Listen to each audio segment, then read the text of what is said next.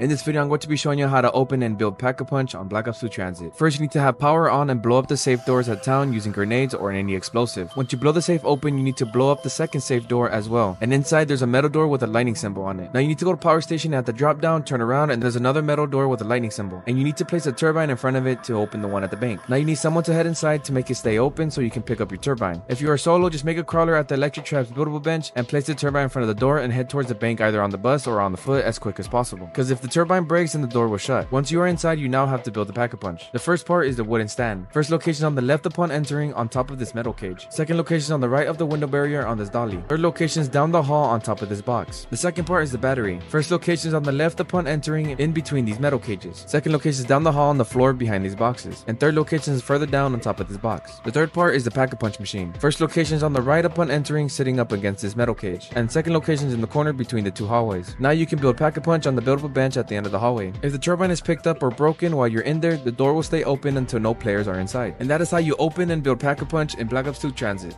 Oh my God.